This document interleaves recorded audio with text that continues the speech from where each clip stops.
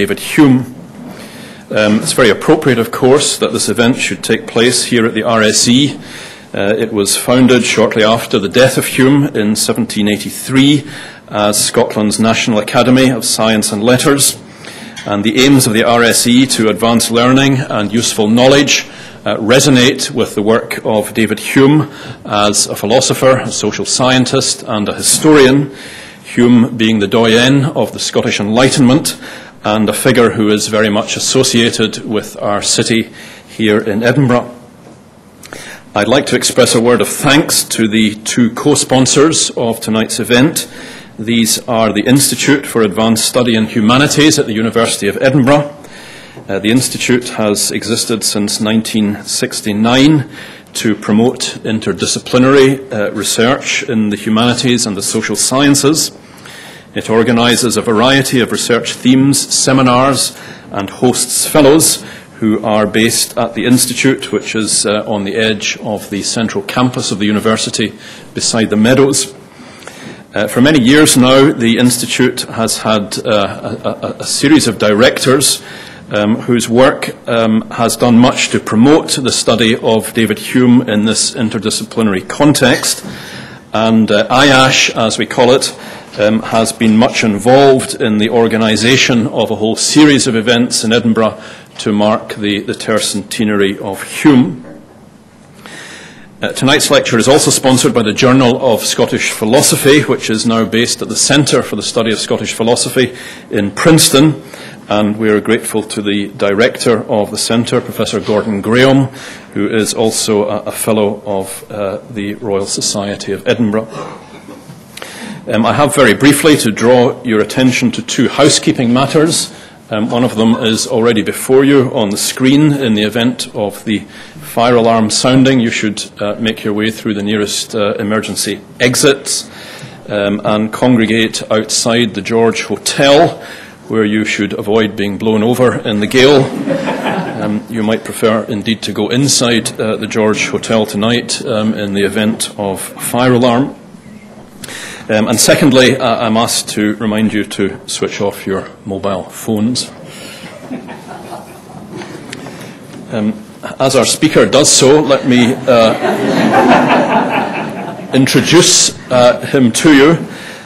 Dr. Peter Milliken is Gilbert Ryle Fellow and Reader in Early Modern Philosophy at Hertford College in the University of Oxford. And we're fortunate to have him with us in Edinburgh as our Alumni David Hume Fellow at the Institute for Advanced Study in the Humanities. Peter Milliken is one of the leading Hume scholars of his generation. He has broad philosophical interests, his publications covering a wide range, including epistemology, philosophy of language, and the relationship of computing to ethics and the philosophy of religion. He has an international reputation as a scholar of David Hume, his 2002 Oxford University Press monograph being entitled Reading Hume on Human Understanding, and he has also edited a new critical edition of Hume's First Inquiry. For some years, he was co-editor of the journal Hume Studies, and he's currently completing a book on Hume's famous essay on miracles. So there is really no one better qualified to speak to us tonight and to mark this tercentenary occasion than Dr. Milliken. The title of his lecture is The Significance of David Hume, Scepticism, Science and Superstition. Please welcome Dr. Milliken.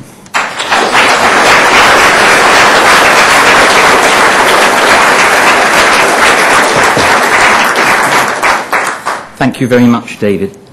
Some of those comments, I must say, make me blush. There is at least one extremely notable Hume scholar in the front row here, so I wouldn't endorse that there's no one better qualified, but it's very nice to be introduced in such terms. I think we'd better turn the lights down. Thank you very much.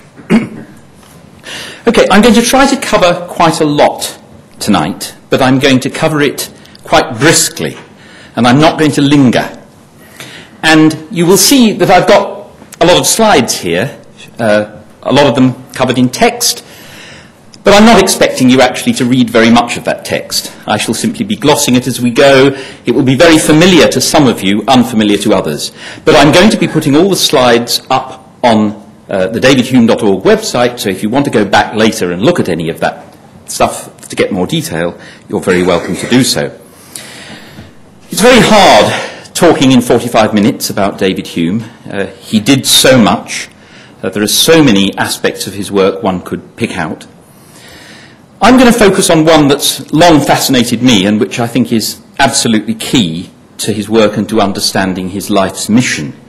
And that is the connection between his scepticism, his views on science, and his views on superstition.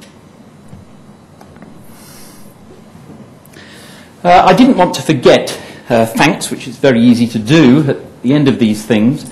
So I would like to start by thanking the Royal Society very much for organising this event, inviting me to speak. As you'll see later, we've got a new edition of David Hume's dialogues on the davidhume.org website. I hope to have time to show you some of that later in the talk.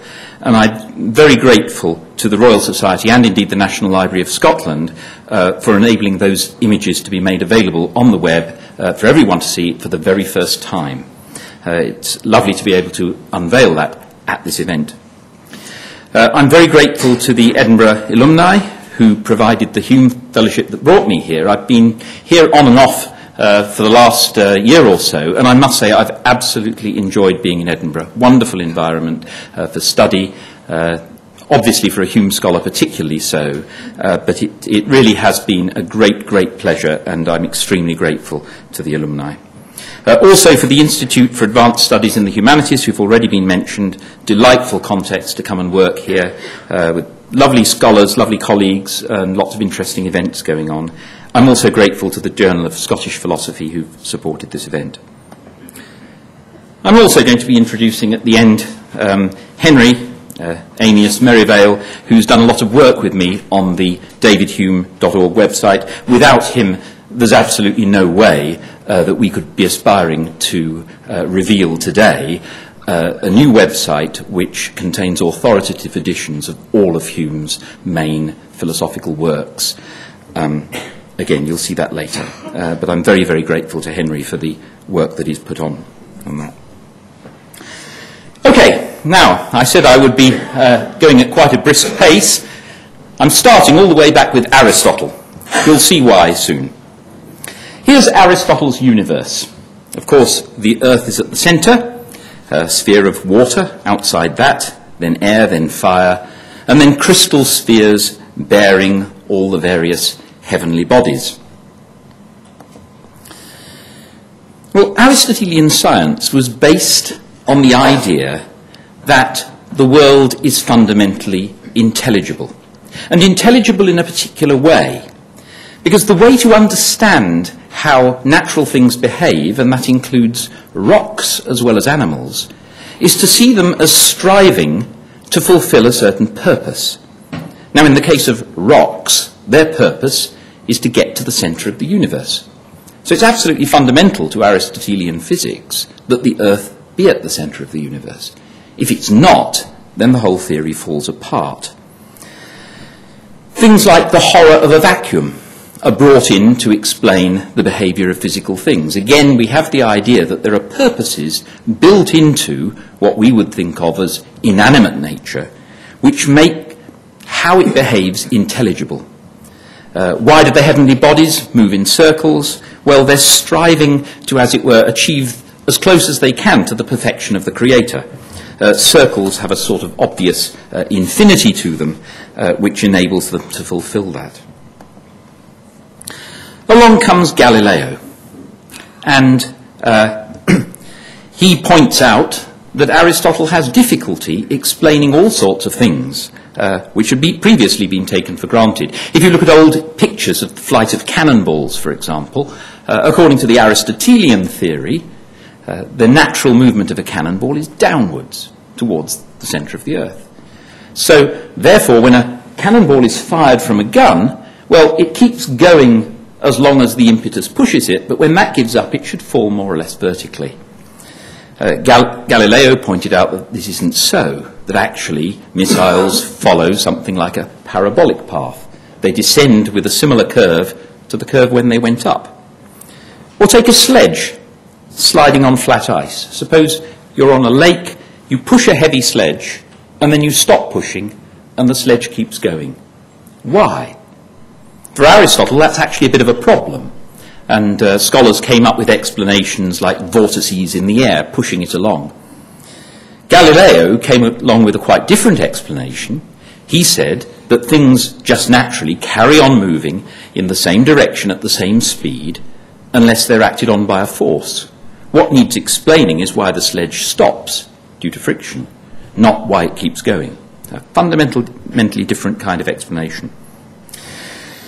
But Galileo's telescopic observations were particularly fatal for Aristotle's theory. I mean, essentially it became impossible to maintain the previous theory of everything going around the sun. I haven't got time to go into detail on that now.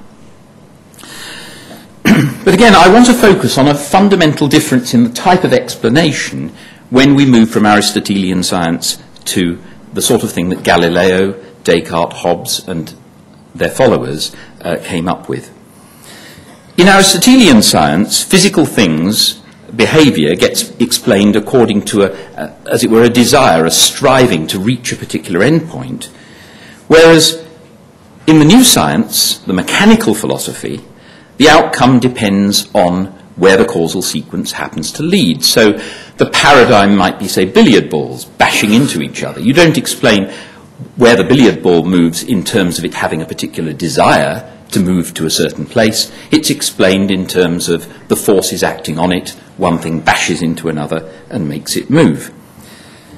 So we have inert matter pushed around rather than active matter, which is driven internally by its own purposes. So Galileo's world was intelligible, but in a different way from Aristotle's. Galileo, Descartes, and so on wanted to say that mechanical interaction of things is actually a better explanation of why things behave as they do than Aristotle's. Aristotle said, for example, with the stone, it strives to reach the centre of the earth, that's why it falls. But exactly the same explanation could be used to explain anything at all. Suppose a stone suddenly went up in the air. You could say, oh, well, it did that because it desired to move up.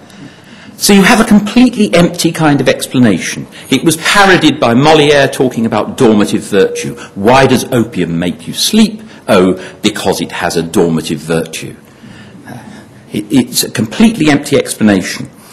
Whereas Galileo and Descartes wanted to emphasize that their mechanical explanation, in terms of one thing pushing into another, had a genuine intelligibility to it. We could see why the ball moved in that direction because it's been bashed there.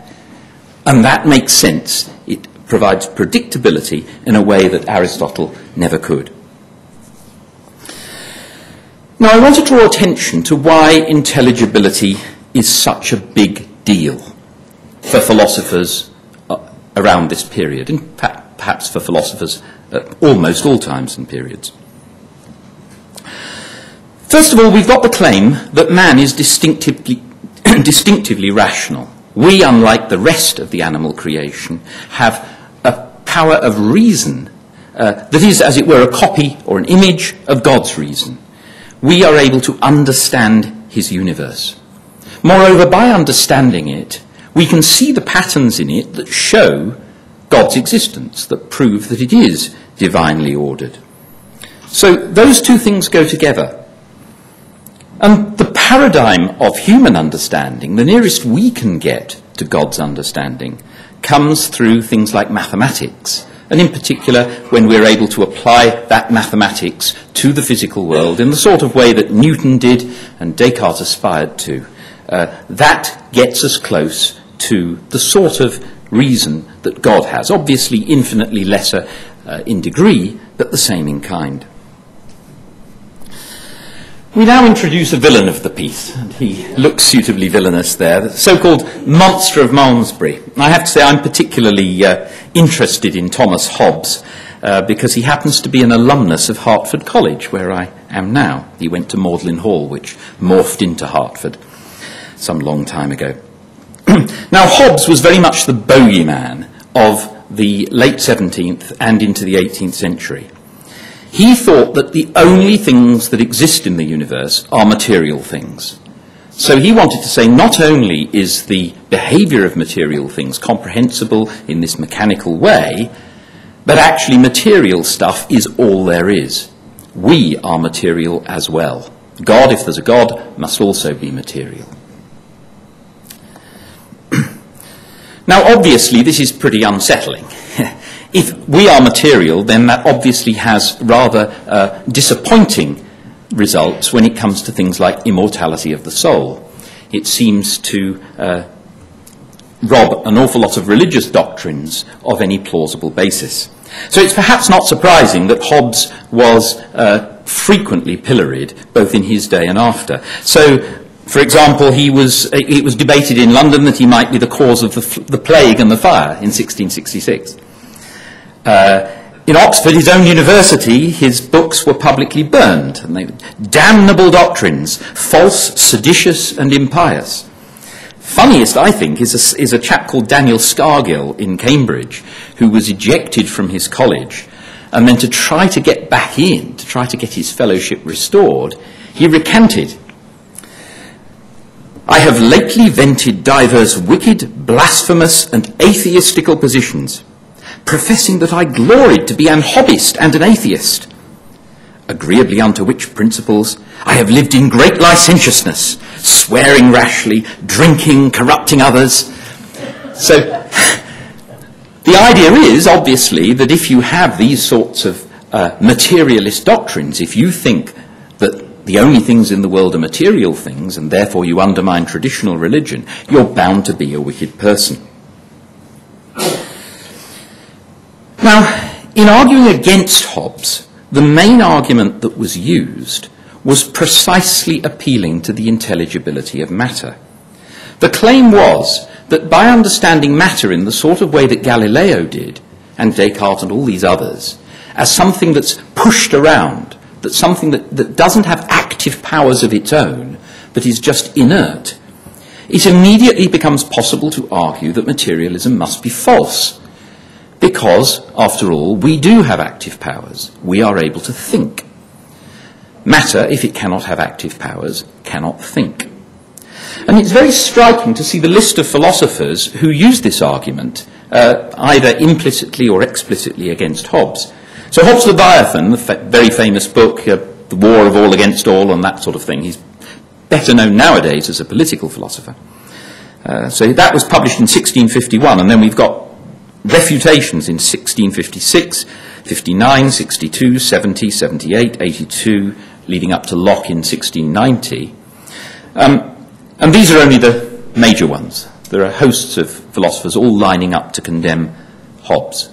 And they're all doing it on the same basis, more or less. Namely, materialism can't be right because we can understand the powers of matter and we can see that matter is not capable of doing things that we are, notably thinking.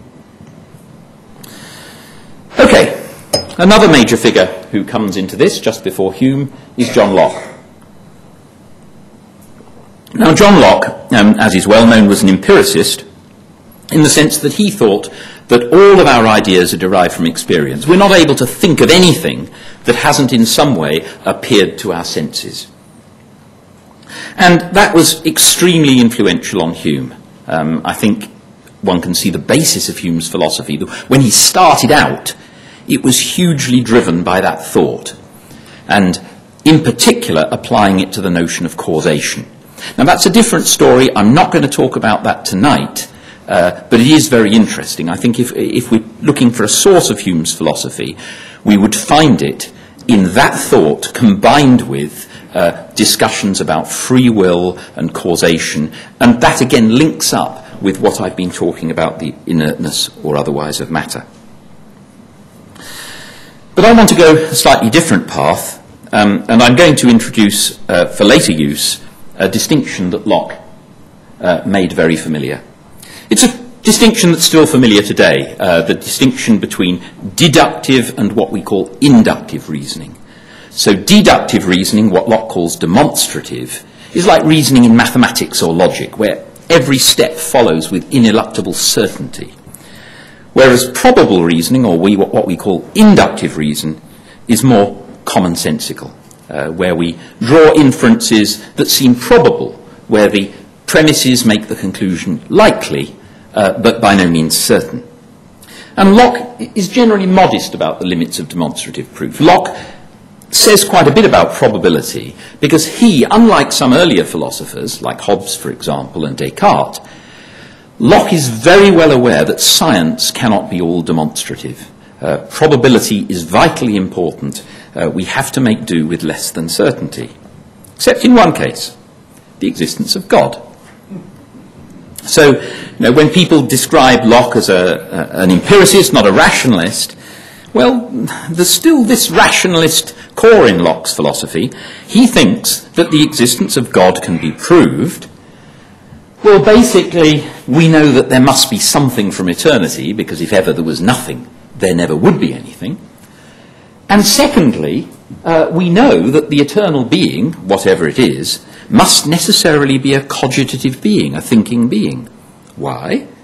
For it is as impossible to conceive that ever bare incogitative matter should produce a thinking intelligent being as that nothing of itself should produce matter. So, same argument again. You can't get thought from matter.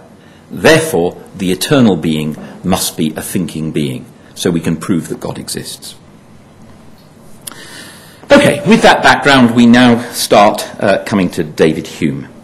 And I'm going to mention just 3 Humean masterpieces. There are plenty others that one could mention. These happen to be my favourites, I have to say, but they are particularly significant. The Treatise of Human Nature, certainly his most ambitious philosophical work. It's an absolutely wonderful masterpiece, published by Hume when he was just 28 or 29. Certainly alone sufficient to make him a great philosopher. In 1748 he published the Inquiry Concerning Human Understanding, which is sort of reworking of Book 1 of the treatise. Philosophically, on average, stronger. It's got the best bits, as it were, and they are refined and polished. But on the other hand, it's not as ambitious as the treatise, doesn't cover as much ground. And finally, the Dialogues Concerning Natural Religion, a masterpiece, the funniest great work of philosophy ever written. It's probably the greatest work ever in the philosophy of religion, certainly the greatest from the sceptical side. Hume didn't publish it during his lifetime. It was too dangerous. He was persuaded by his friends and probably realised himself that it would get him into trouble. He left the manuscript to Adam Smith to publish, but with a provision that if Adam Smith didn't do it within a couple of years, the manuscript would go to David Hume's nephew, also called David Hume, whose duty in publishing it as the last wish of his uncle would be entirely above reproach. And that's indeed how it got published, by his nephew. The manuscript is still there in the National Library of Scotland, owned, as I said before, by the Royal Society of Edinburgh, an absolute gem. So what I'm going to do now is just give you a very quick outline of perhaps the argument for which Hume is most famous. It's the argument that comes up in the treatise in section 136. More significantly, it is the centrepiece argument of the Inquiry Concerning Human Understanding, the famous argument concerning induction. And then I'm going to suggest that we can see that as lying in important ways behind future developments in science, including Darwin, Einstein, quantum mechanics, and so on. You can see why I have to move fast. Okay, suppose we see a yellow billiard ball moving towards a red one and colliding with it. We expect the red one to move. Why? Well, because we think there's a causal connection. There's a causal connection between the hitting and the moving. All right, How then do we find out about causal connections? The causal connection doesn't help us to infer what's going to happen unless we know what the causal connection is. Well, Hume gives a very nice thought experiment. Imagine Adam, the first man. He's just been created by God. All his faculties work as well as they could, and he sees one billiard ball moving towards another. And God says to him, "Well, Adam, what's going to happen when that ball reaches that one?" And Hume makes, I think, the very reasonable claim that Adam wouldn't have a clue. He just wouldn't know, because it's the first time he's ever seen anything like this. And if we agree with that, that implies that, quite generally, there's no way that we can know anything about what causes what in advance of experience. As we philosophers say, a priori. A priori, anything could produce anything, as Hume is fond of saying. So we can only learn about causes from experience. Okay, now what that means then is that in order to be able to make any inference beyond what we immediately perceive or what we remember, let's allow those. We're not questioning here whether our senses are reliable. We're not questioning whether our memory is reliable. But given that, it looks like any inference we make beyond that is going to be based on presumed causal relations, and therefore is based on extrapolating our experience. We have to be able to learn from the experience that we've had and apply it to new experience that's not yet happened. So we have to take for granted that observed phenomena provide a guide, at least a fairly reliable guide, to unobserved phenomena. Okay, now focus on that. What reason do we have for assuming that the past is a guide to the future, that the observed is a reliable guide about the unobserved? Well, let's go through the different kinds of argument or reason that we might have. And there's a nice passage from Hume's Letter from a Gentleman from 1745. "It is common for philosophers to distinguish the kind of evidence into intuitive, demonstrative, sensible, and moral." Okay, so intuition for Hume, as for other philosophers of the period, is self-evident. So some things are self-evident, like 1 equals 1. That's self-evident. Demonstrative evidence, well, we've talked about that. Deductive reasoning. Logical, totally infallible step-by-step reasoning, like in mathematics. The sensory information, yeah? We're allowing information from the senses, fine. We're not questioning that. And there's what he calls moral reasoning. In other words, probable reasoning. Okay. So our problem is, how can we justify the assumption that what's happened in the past, or what we've observed, is a good guide to what's going to happen in the future, what we haven't observed?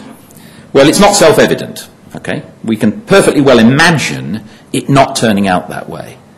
So it can't be a matter of immediate logical insight, like seeing that 1 equals 1.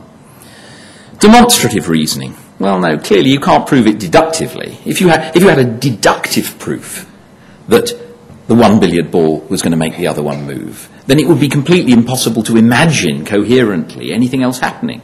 But we can easily imagine lots of different things happening, can't we? We can imagine the first ball stopping, or the second one exploding, or turning into a frog, or jumping up in the air, or there's all sorts of things we can imagine. We clearly can't deductively prove that it will actually move. What about sensory knowledge? No, well, we've already ruled that out. Think of Adam. Adam wasn't able, by just looking at the balls, to tell what was going to happen. He had to draw on the past. Well, that leaves probable inference, or what Hume calls factual inference, inference concerning matter of fact, or moral reasoning. But Hume has argued that all of that kind of reasoning, all reasoning about the unobserved, depends on this assumption that what we've observed is a good guide to the unobserved. And that's what we're trying to justify. So we've got a circle. If you try to justify extrapolation by appeal to past experience, you're just being circular.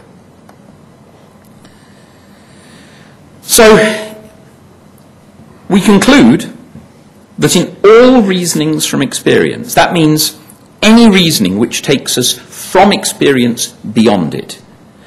There is a step taken by the mind, that is, the assumption that the past is a guide to the future, which is not supported by any argument or process of the understanding. We can't give any good reason whatever for supposing that the past is a guide to the future. And many philosophers, including the philosopher in front of you, think that's a good argument with a true conclusion. So Hume goes on to infer that what makes us reason inductively is a kind of habit, what he calls custom. We just take for granted that the observed is a good guide to the unobserved. It's just a sort of animal instinct. But that doesn't mean that Hume's going to slag it off. On the contrary, and this is a crucial change from previous philosophers. Locke, when he talked about this kind of habitual thinking, the association of ideas, seeing A followed by B a lot of times and then you see an A and you think of a B, Locke wanted to say that that kind of thing was madness. There's a kind of madness that's quite contrary to reason. Whereas Hume wants to say, actually, that particular kind of association of ideas, expecting for the future what we've had in the past, is absolutely fundamental to reasoning about the world. So Bishop Butler had said that probability is the guide of life. Butler would have agreed with Locke about all that and seen it as based on reason. Hume now echoes that, but with a crucial change. Custom, then, is the great guide of human life. It is that principle alone which renders our experience useful to us and makes us expect for the future a similar train of events with those which have appeared in the past. Without the influence of custom, we should be entirely ignorant of every matter of fact beyond what is immediately present to the memory and senses. There would be an end at once of all action as well as the chief part of speculation. So when we reason about the world, we are fundamentally taking for granted that it works in consistent ways. And it's just as well we take that for granted, because if we didn't, we'd be completely lost. Now, it follows from that human reason is actually only in degree different from animal reason. Previous philosophers had wanted to say, well, we humans, we can have insight into the nature of things. We can look at the billiard ball and see somehow that it's inert, that it has certain powers and doesn't have others. Hume wants to say no, actually. All we know about billiard balls comes from supposing that future billiard balls will behave in the same way as we've seen past billiard balls behaving. There's no perception of connections there. And no causal interactions are really intelligible. This intelligibility that previous philosophers were after is just an impossibility. So Hume very explicitly draws the comparison with other animals. Other animals, as well as men, learn things from experience. If the dog has gone for a walk lots of times, when you've reached up for its lead, when it sees you reach for the lead, it expects to go for a walk. And we're basically doing the same kind of thing when we look at the billiard balls. And it's very interesting in Hume's treatise to see how important this link between humans and animals is. We've got the sections of the reason of animals, of the pride and humility of animals, of the love and hatred of animals, and in every single case it's the last section of the relevant part of the treatise. I think that's quite significant. We also get discussion of animals in various other parts of Hume's works. And just to say briefly, this is the only thing I will be saying on Hume's theory of morality, one of the areas of Hume's philosophy that is now most influential on contemporary philosophers, again, it's linked to Hume's view of humans as essentially animal. Morality is not based on some sort of rational insight, it's based on human feeling and sympathy for each other, fellow feeling in particular. When we see someone suffer, it makes us suffer. When we see someone happy, we share their happiness. And that's the sort of basis of morality. Okay, now a quick interlude on Darwin. Darwin read quite a lot of Hume's stuff. And he was writing on Hume, reading Hume exactly at the time when he was working out the theory of evolution. So there's a note, for example, about Hume's theory of mind on August the 24th, 1838. He notes his reading of Malthus just about a month later. And in his autobiography, he described that period, Malthus in particular, as giving him the theory by which he would work. Here's just a list of the various notes that Darwin made of Hume texts that he read. And you can see, I mean, some are mentioned more than once, but you can see the essay on human understanding, that's presumably the inquiry concerning human understanding. He refers to Hume's essays, and he refers to it in a volume that contains all of them. The dialogues concerning natural religion, the natural history of religion, and Hume's history. And here is a note from early 1839, where Darwin refers to Hume's section of The Reason of Animals. He's reading it not from the treatise, but from the inquiry, section 9 of the inquiry concerning human understanding. And he is mentioning that. He's also mentioning Hume's discussion of scepticism later in the inquiry in section 12. And you see the natural history of religion at the bottom. There may be other signs of influence too. This is a passage from the dialogues, an example of Hume's humour in discussing the design argument for God's existence, the argument that the universe is so wonderfully designed that we can infer that it must have been created by an infinite, benevolent creator. If we survey a ship, what an exalted idea must we form of the ingenuity of the carpenter who framed so complicated, useful, and beautiful a machine. And what surprise must we feel when we find him a stupid mechanic who imitated others and copied an art which through a long succession of ages, after multiplied trials, mistakes, corrections, deliberations, and controversies, had been gradually improving. Many worlds might have been botched and bungled throughout an eternity ere this system was struck out. Now, in The Origin of Species, there's a passage which seems perhaps to echo that. It's certainly not a proof, but one can't help but wonder when reading this whether Darwin didn't get some of the thoughts from Hume. A savage, when he looks at a ship, thinks it's incomparably wonderful and incomprehensible how marvellous the thing is. But actually we find that it's produced by the labour, the experience, the reason, and even the blunders of numerous workmen. And he compares that to the view of evolution on animals. We look at an animal, we see it as wonderfully designed. Actually, Darwin is saying, when you look at it from the point of view of evolution, you find that it is produced from lots of trials, bungles, and botches. The things that work get kept, the things that don't either fade into the background or are eliminated by natural selection. And what we see at the end of that looks far more coherent than it actually is. Okay, coming back to Hume then. We've seen that he gives custom, this assumption that the future will resemble the past, a key role in all of our factual inferences. When we do science, when we draw any conclusions about the unobserved, we're just taking for granted something for which we can give no reason. Well, if we can't give any reason for it, why should we accept it? Isn't the ultimate result of Hume's philosophy an incurable scepticism? Everybody knows, right? Hume's a sceptic, isn't he? Well, not quite, no. Belief arising from inference through custom is the necessary result of placing the mind in such circumstances. So, you've seen lots of billiard balls bash into each other, you see one billiard ball moving towards another, well, I'm afraid you just do infer that the second one's going to move. It's an operation of the soul when we are so situated as unavoidable as to feel the passion of love when we receive benefits or hatred when we meet with injuries.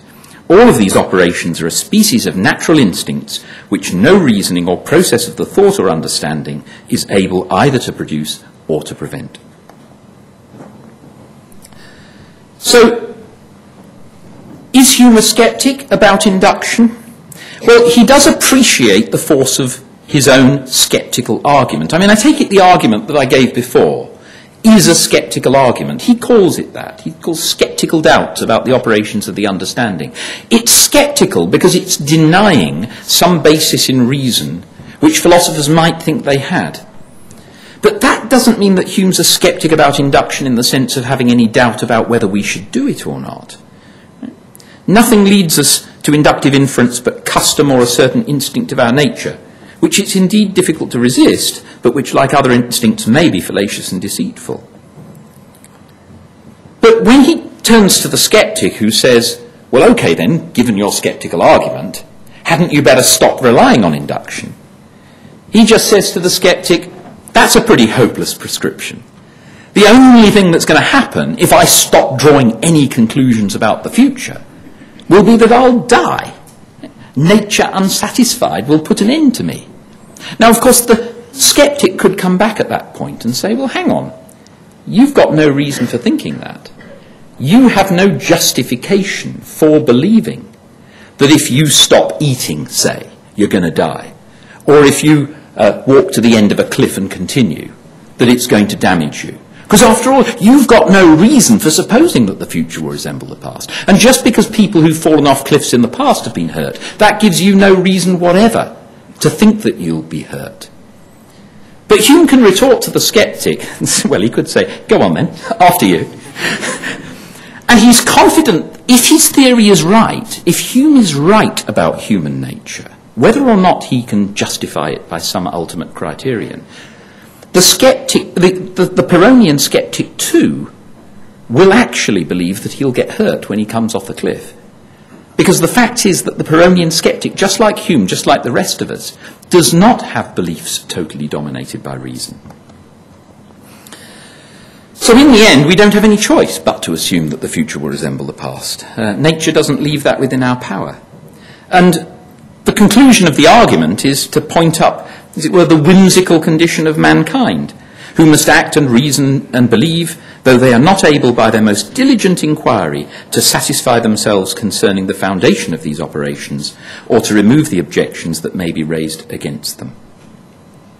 So, we can't help reasoning in that way. We can't provide an ultimate justification, but we don't have any particular reason to be worried by the lack of an ultimate justification. And in particular, it doesn't follow from all this that all inferences about the unobserved are equally good or bad, that we've no ground for, as it were, being scientific and adopting science as opposed to scepticism. So one could say an awful lot about here. I mean, but this area of Hume interpretation is quite controversial. It's absolutely clear that Hume is a great advocate of inductive science. It's also clear that he very much endorses the argument that I sketched earlier. How exactly he squares all this is not 100% explicit. But essentially, I think it's something like this. A priori, without experience, we can't know anything about the way the world works. Trying to aspire to the kind of intelligibility that previous philosophers aspired to is just an impossible dream. Everything we know, or every prediction we make, can only be based on experience. And although we can't rationally found the assumption that the future will resemble the past, since we can't help making it, actually the rational thing to do is to go on taking it for granted and adopting it, if you like, as an axiom. Since we can't help believing that the world's ways of working are broadly uniform, let's take hold onto that as our touchstone of rational science. So, what we end up with is a picture of science based on systematization rather than the attempt or the quest for intelligibility. The utmost element of human reason is to reduce the principles productive of natural phenomena to a greater simplicity and to resolve the many particular effects into a few general causes by means of reasonings from analogy, experience, and observation. But as to the causes of these general causes, we should in vain attempt their discovery. You can go so far, but ultimately you're going to hit basic principles about the way the world works, and trying to get some ultimate insight into them is doomed to failure. And Hume suggests that things like elasticity, gravitation, cohesion of parts, communication of motion by impulse, he suggests that those are the fundamental points at which we're going to have to stop. Of course, modern scientists would say, no, we can go a lot deeper than that. Well, yes, they can. They can go deeper, but they still have to stop somewhere. Okay, another brief interlude. It's very interesting to note that Albert Einstein paid homage to Hume as playing quite a big role in helping him to get to the theory of special relativity. In particular, in questioning the assumption about the absolute character of time, that is, the absoluteness of simultaneity. And this is actually quite pertinent here. If you think that we have some kind of divine-like rational insight into the nature of things, the kind of thing that we can rely on to do Euclidean geometry about the world, for example, the sort of thing that Newton did in his Principia. One of the things we surely know, don't we, by that kind of insight, as firmly as we know anything, is that if event A is simultaneous with event B, and event B is simultaneous with event C, then event A must be simultaneous with event C. Isn't that obvious? Isn't that transparent to human reason? And yet, by reading Hume, Einstein came to question it, and that was what enabled him to make the breakthrough with special relativity. In a letter to Schlick, he mentioned Mach and Hume, still much more Hume, whose treatise on understanding I studied with eagerness and admiration shortly before finding relativity theory. Now I want to give one more illustration of this, but from quantum mechanics. Here we have the two-slit experiment. We've got a light source here, and you can see the light travelling out in those two directions, reaching slits in a screen there. The light goes through the slits and then continues on the other side, and ultimately it will hit against the screen at the top. So the two-slit experiment famously gives the following kind of result. You shine light through the two slits and you see what's called an interference pattern. Fine. That's a bit odd, but it seems to be fairly explicable if we take into account that light is a wave. And if you think of light as a wave, so the different colours are designed to show the point in the wave where the different things are. Imagine a wave in water like that. The colours represent the point in the wave at which you are. And when the two waves interact together, imagine dropping two puddles into a pond, and you have the waves coming together. If the top of this wave hits the top of that, they'll add together. But if the top of this wave coincides with the bottom of that, they'll cancel out. So you get a kind of interference pattern from the spreading out of the two waves. And that nicely explains the result of the two-slit experiment, doesn't it? Well, hang on a minute. Suppose we change our apparatus so that instead of having continuous waves of light going out, we just send individual photons one at a time. And this time I'm going to show the flashes on the screen when they... So, what I'm doing now is firing single photons through this apparatus. So we make sure that there's only one, as it were, particle of light going through at any point. Einstein famously identified that light is indeed particulate in that way. And let's see what happens if we do that repeatedly. We still get an interference pattern. How can that be? We're sending individual photons of light, at least that's what we're aspiring to do, And yet we're still getting this interference pattern. Maybe what we should do is apply a detector on the two slits so that we can tell as we fire the photons which slit it's going through. So let's do this. So each time I press this, you can see that one of the detectors is lighting up. Okay, so what that means is we're sending our photons of light out. They're only ever being registered by one detector, never by two. Right. And now let's see what happens. Oh dear. No interference pattern anymore, or at least not the same interference pattern as we had before. Nothing like. Now, this is very peculiar, because you would think, wouldn't you, that light going through one slit can only interfere with light going through the other slit if it goes through both. But as soon as we put a detector, in fact, if we put a detector on either of them, we stop getting the interference. But on the other hand, when we have the detectors there, we never see the light going through more than one slit at a time. Now, we can work out what's happening here. We can do our mathematics. We can work out what the various interference patterns will be according to the different experimental setups. But there's no way that scientists got to this theory by sitting in an armchair and just thinking about the way things must be. This isn't intelligible in the sense that the philosophers prior to Hume were aspiring to understand the world. Scientists have been driven towards quantum mechanics, which is fundamentally quite confusing, by the phenomena. So I think it's a beautiful illustration of Hume's view of science. Okay, finally, I want to end by mentioning the dialogues concerning natural religion, and I want to wind up by showing you the website that we are unveiling today. The dialogues were composed mainly in the early 1750s, but published only after Hume's death, as I mentioned before. In the dialogues we have three characters. Demir, who's a bit of a mystic. He thinks God is incomprehensibly great.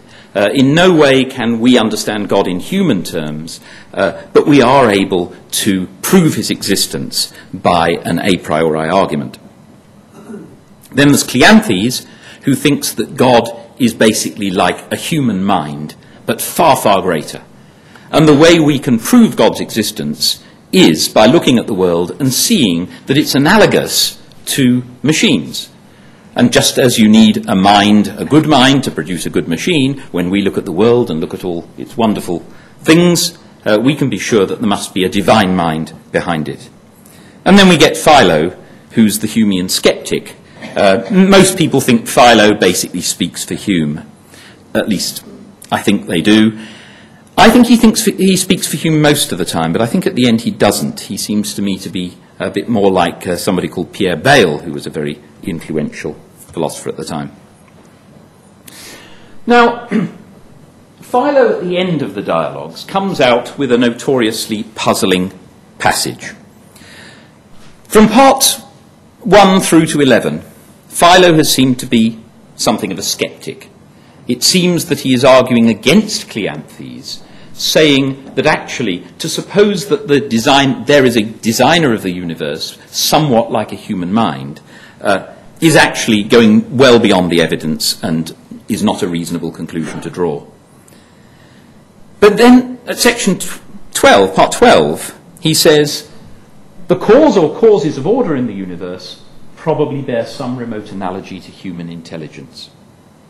And many people have looked at this and said, there we are, Philo is obviously a theist after all, therefore Hume must be a theist after all. Now, as a nice illustration of the value of being able to look at the original texts, I want to show you, and I hope this will work. Here we are.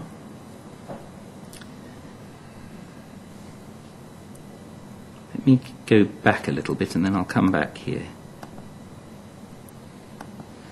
So this is our new website, Hume Texts Online. You can see there a whole load of works of Hume. In fact, what we've done is pick out collections of Hume's works. Many of these were produced in many different editions, but we've picked out the key editions, and we've included all of the works in their final authoritative form within those collections. So if we look at the dialogues concerning natural religion here, this, as I say, you're the first people apart from Henry and me to have seen this. This is the dialogues concerning natural religion. You can see it's all done in an 18th century style font. As far as we know, it is completely reliable, apart from the odd editorial editorial correction, and I've made a minimum number of those, very small number. But what's really special about this edition is that, there we are, you can actually see at the same time the manuscript, which is in the National Library of Scotland and owned by the Royal Society of Edinburgh. So,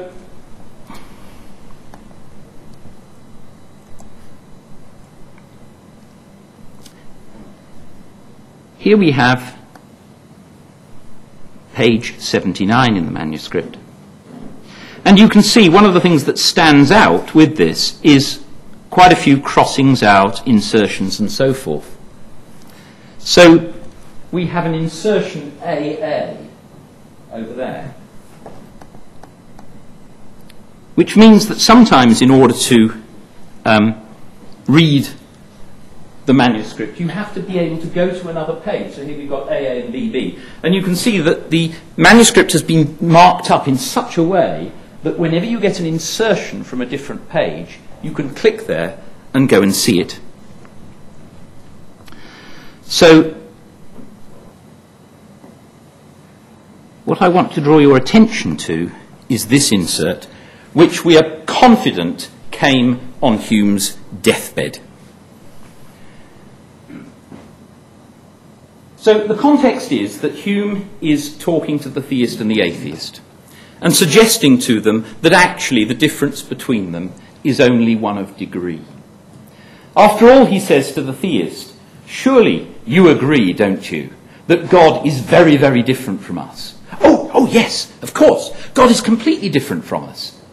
But on the other hand, he's like a human mind, but very different. All right. Now I turn to the atheist, and I ask him, don't you agree that although you don't think the cause or causes of order in the universe probably bear some remote analogy to human intelligence, or do you?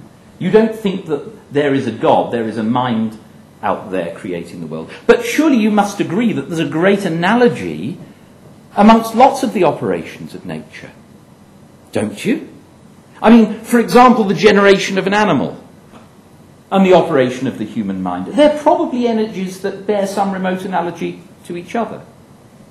Or even the rotting of a turnip. And here's the hint that Hume is not here being entirely serious. I will go back to my slide so that I can be confident that you will be able to read this. So, there's Philo's confession that the cause or causes of order in the universe probably bear some remote analogy to human intelligence. And what we now get is the skeptic asked whether there not be a certain degree of analogy among all the operations of nature, in every situation and in every age, whether the rotting of a turnip, the generation of an animal, and the structure of human thought be not energies that probably bear some remote analogy to each other. And can you see that that completely undermines the force of the confession? Because the confession seemed to involve Philo in acknowledging that there is a cause of the universe somewhat analogous to a human mind. But now he's saying that even the rotting of a turnip is analogous to a human mind. So it completely undermines any as it were, apologetic significance of that earlier the passage that he had written earlier. Now, I'm not sure whether we should read Philo as being tricky here. Maybe we can, maybe we can't. But I certainly think that we should read Hume as being tricky here. I think Hume is giving a message through his manuscript in that way. He's telling us something about how to read his writings and leaving it to posterity. Sandy Stewart has called this paragraph, Hume's dying testament to posterity, the last thing he wrote in 1776. And again, I think this illustrates the great virtue of being able to see that wonderful manuscript that the National Library houses and that the Royal Society owns. So just to sum up the picture of Hume that comes from all this, his outstanding characteristic, I think particularly in context, is that he's a non-believer. You can see most of what I've said has been against a religious view of man. He sees man as an animal rather than a semi-divine creature. He sees our reason as a natural operation and analogous to that of animals. And with that, I'm just going to repeat my thanks, at least on the screen, including to my colleague Henry. Thank you very much.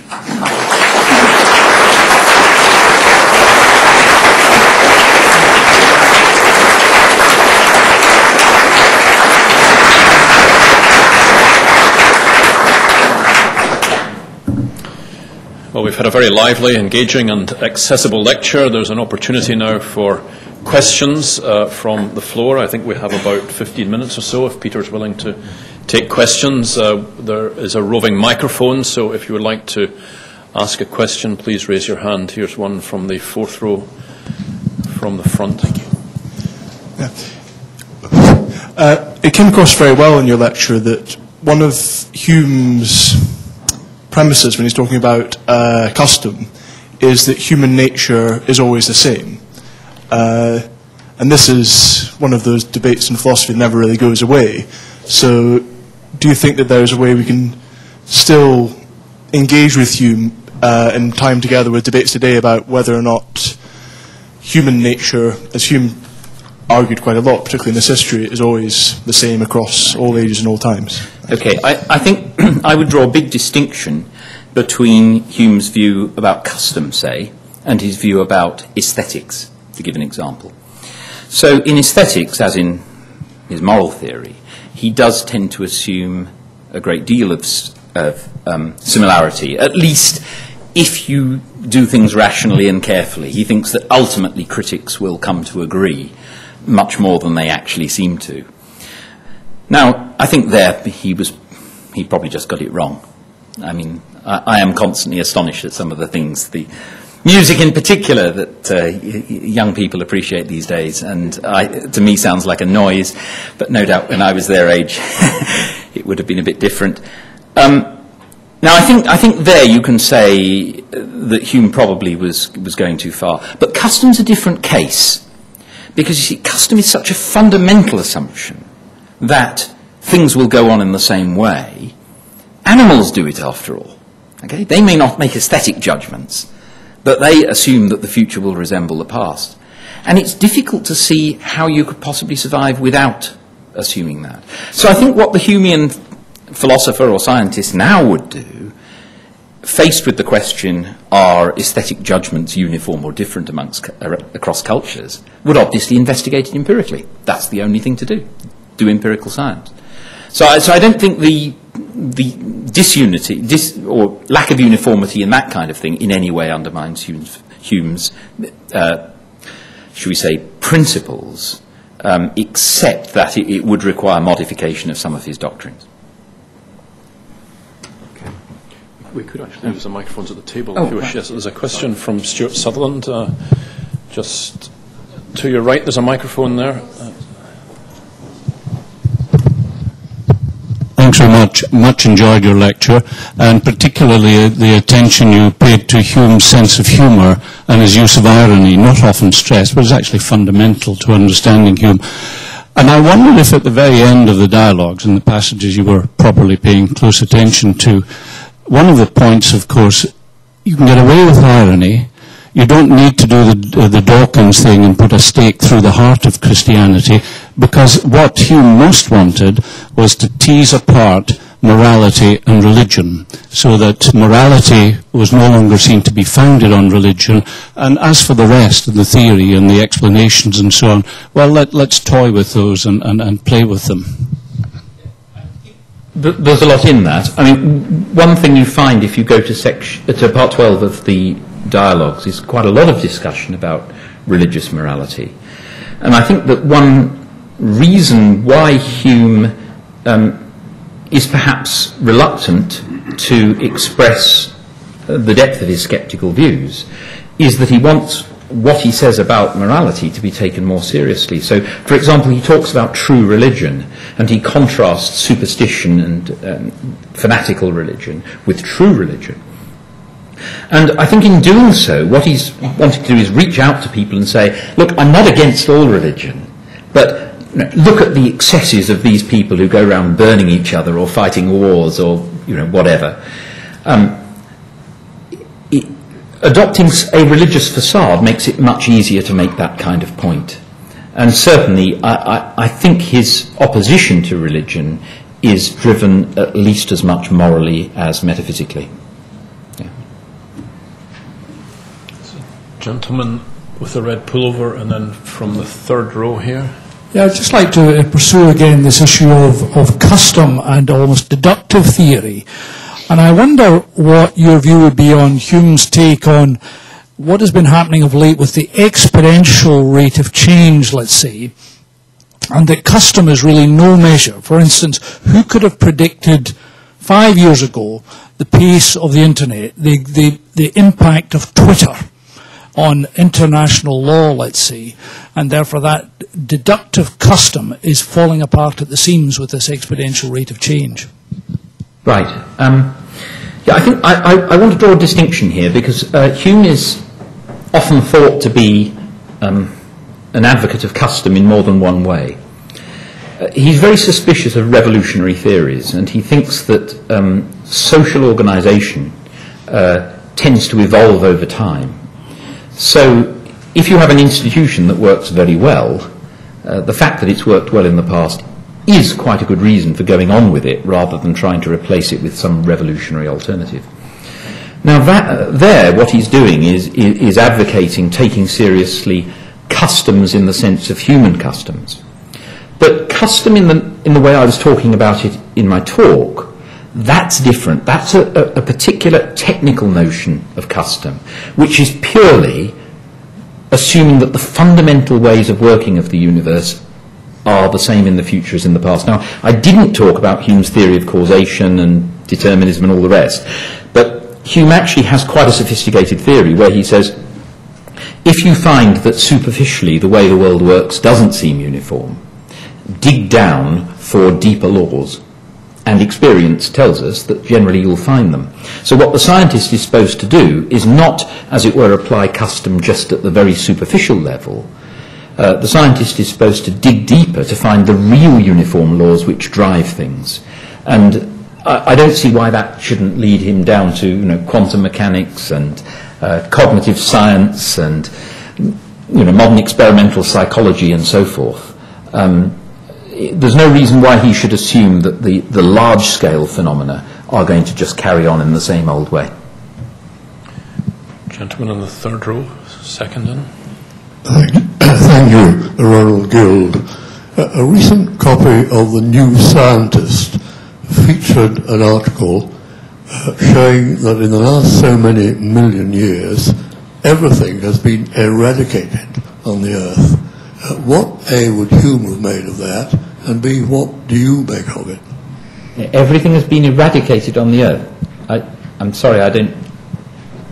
All life. Well, I think it's still here. I don't know the article. Is it saying that at some point in the past there was a complete eradication? I mean, yes, that's exactly right. Oh, well, that's at least it's been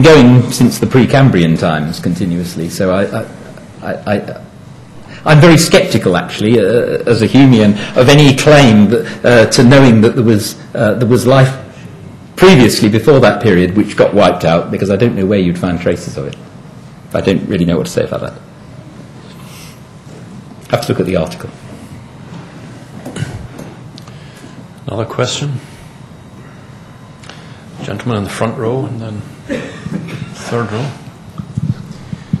I think it's worth pursuing that similarity, or rather distinction between religion and morality to its central point, Peter, which I think, if I read Hume right in the dialogues and the natural history, what he's objecting to most in revealed religion is the imposition of a morality by a revealed religion, the invention of crimes and the prescription of rewards for good behaviour. That is not the function, says Hume, of revealed religion. It must reside, good morality must reside with a divine being, if one can be shown to exist. Yes, I mean, the actual thing he objects to even more strongly, I think, than what you described, is the erection of completely spurious virtues. So, suppose there was a God who gave us a reward for acting well, for doing good things. That at least would be a spur to moral behaviour. But what Hume wants to say is that actually religion corrupts morality in something like the following sort of way. So when I was at university, I had a friend who had this theory about how to impress young ladies. And the theory was, buy them flowers. And so, why flowers? Well, flowers are useless. They don't do anything. They cost a lot, and they die quickly. Why would you bother to buy flowers? Well, the only possible reason for buying the flowers is that you're devoted to her. So think what a wonderful impact that will have. Now, Hume's theory about God, or about religion, and the way it corrupts morality is very like that. Suppose you believe in God, and you're thinking, oh, shall I do a good turn to my neighbour? Well, I'd do that anyway, right? That's a perfectly good thing to do whether there's a God or not. If I want to show favour to God, I've got to do something special that I'd never dream of doing otherwise. I'll flagellate myself, wear sackcloth and ashes, wear garments that have nails pointing inwards, do all these kinds of things. And so Hume thinks that in that sort of way, religion erects quite spurious morality. He also thinks that people who are religious have a particular danger, that because within religion your fervour and devotion can seem like a very good thing, but being human, we don't feel that kind of thing all the time. Sometimes we get tired or feel like indulging other desires. The problem is we get into a habit of dissimulation. We feel that we've constantly got to pretend to more fervour than we actually feel. And therefore it encourages a certain kind of dishonesty. So, I mean, Hume says quite a lot on this kind of thing, about how religion actually corrupts morality by presenting as virtues things that actually aren't virtuous. There's a lovely passage in the... I wonder if I can... Moral Inquiry? It's up there. Where are we? Inquiry concerning the principles of morals, 1751. Here we are. It's page 270 in Selby Big. I'm showing my age. I wish I knew the paragraph number, but I know the page number in Selby Big. Here we are. As every quality which is useful or agreeable to ourselves or others is in common life allowed to be a part of personal merit, so no other will ever be received where men judge of things by their natural unprejudiced reason without the delusive glosses of superstition and false religion. Celibacy, fasting, penance, mortification, self-denial, humility, silence, solitude, and the whole train of monkish virtues. For what reason are they everywhere rejected by men of sense? But because they serve to no manner of purpose, neither advance a man's fortune in the world, so they're not useful to himself, nor render him a more valuable member of society, so they're not useful to others, neither qualify him for the entertainment of company, so they're not agreeable to others, nor increase his power of self-enjoyment, so they're not agreeable to him. We observe, on the contrary, that they cross all these desirable ends, stupefy the understanding and harden the heart, obscure the fancy and sour the temper. We justly, therefore, transfer them to the opposite column and place them in the catalogue of vices. Nor has any superstition force sufficient among men of the world to pervert entirely these natural sentiments. A gloomy, harebrained enthusiast after his death may have a place in the calendar, may be made a saint, but will scarcely ever be admitted when alive into intimacy and society, except by those who are as delirious and dismal as himself. It's so nice to have these texts online. Somebody should do it. We might have one last question, I think. Pauline, second front row. Thank you very much, Michelle. Wait for the microphone. I really enjoyed the way you tied together science and superstition. Oh, turn it on. You put it up to your mouth. Yeah. Is that better? Yes. I hear it now. Okay. I enjoyed the way you tied together science and superstition and the scepticism. I have a question that's a bit of a follow-up on some things that have already been mentioned, and it has to do with induction and custom. And I would... You said in the response to one of the questions that scientists should be looking at the fundamental principles. Hume, however, was looking at the macroscopic. So is it not the case that Hume's theory of custom is based upon the things that are most visible in our and sort of at the top level of our experience? I haven't. Well, I could carry on.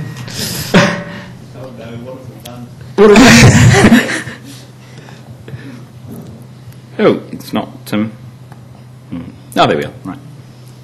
Inquiry concerning human understanding. It's 8:13. I'll do a paragraph link this time. 8.13. There we go. So, what Hume says is, the vulgar who take things according to their first appearance attribute the uncertainty of events to such an uncertainty in the causes as makes the latter often fail of their usual influence. So, the vulgar, the ordinary people, see something happen one way sometimes and some way another, and they just say, oh, well, sometimes it's like that. But philosophers... he means, of course, natural scientists here, rather than, natural philosophers, rather than, as it were, speculative armchair philosophers.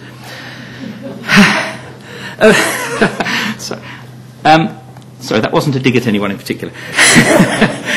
Observing almost in every part of nature, there is contained a vast variety of springs and principles, which are hid by reason of their minuteness or remoteness, find that it is at least possible the contrariety of events may not proceed from any contingency in the cause, but from the secret operation of contrary causes. And then he goes on to say that actually when they do that, when they investigate deeper, they do find that lower down there are uniformities. So now Hume doesn't say an awful lot about this kind of thing, but there's enough there, and it's very consistent, particularly in the first inquiry. I think it's not so obvious in Hume, because there's, in the treatise, the main emphasis of Hume's philosophy is, if you like, on the psychology of it all. Whereas in the inquiry you get a bit more, proportionally quite a lot more, on how science ought to be conducted. And there's a lot that says about doing experiments, find out what the uniformities are. For example, working out whether the energy of a moving body is in proportion to the velocity or the square of the velocity, and so on. Okay. There's plenty there to justify the kind of rigorous science that looks for underlying causes behind the... Well, let me explain what's at the back of my mind behind these questions, the question that I asked you. And it's the issue of climate change. Because we're moving into a period where the past, the future doesn't look as if it is actually going to resemble the past, and scientists may well be looking into fundamental causes here. The general population is still operating on the psychological level. Yeah, no, I think that's absolutely right. One thing I think is very striking if you look at human behaviour is that how even a uniformity that lasts for 20 or 30 years can be taken as absolutely solid. I mean, look at the financial world or whatever. And people look back and they say, oh, it's, house prices always go up or whatever it might be. And you look at the period that they're describing and it's actually a very short time.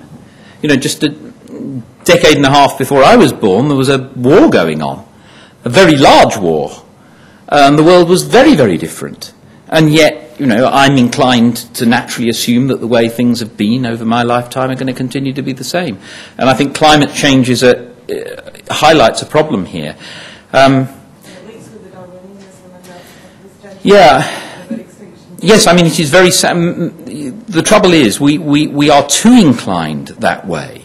Now, I don't think a Humean ought to be so seduced. As Humean should be aware that many people have come a cropper in the past by assuming that their limited experience is a good guide.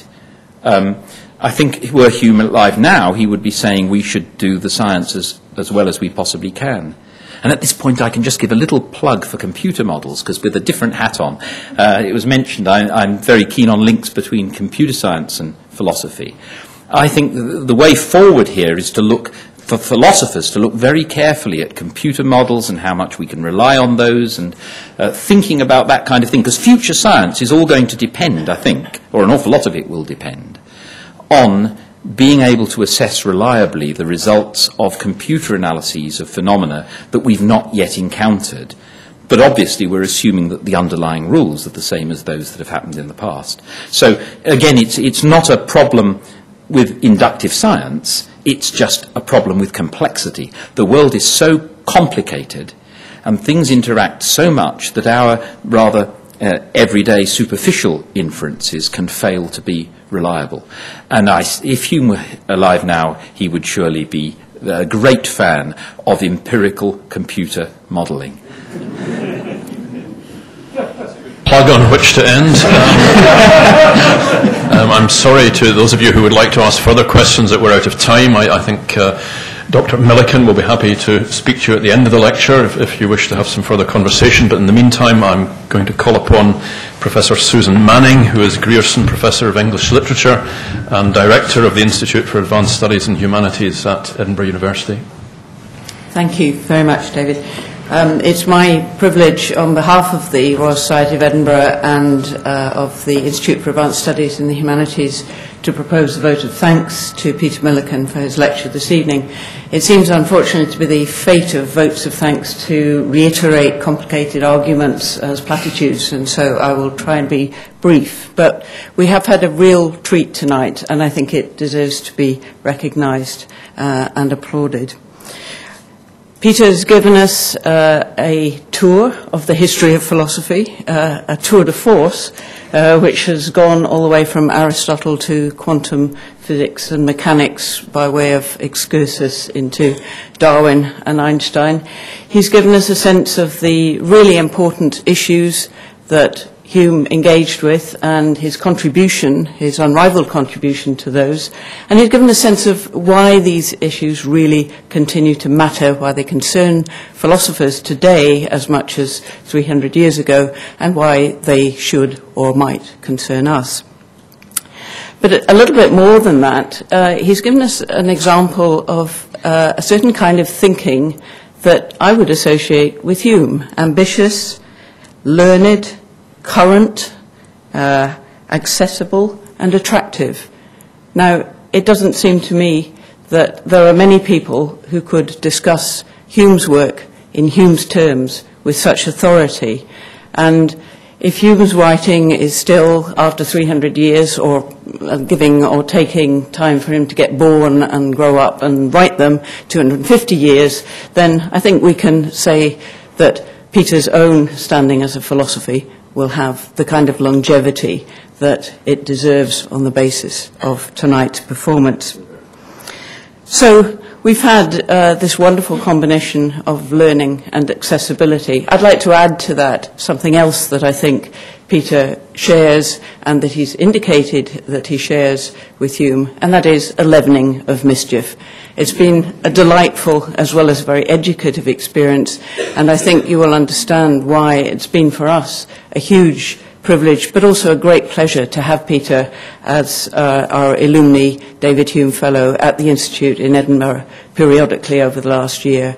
We are, as David said at the beginning, enormously grateful to the alumni for making this possible, and to Peter for being such an exemplary, such a generous fellow in the way that he has been. So I invite you to join me in thanking him once again for an absolutely terrific lecture. Thanks, Peter.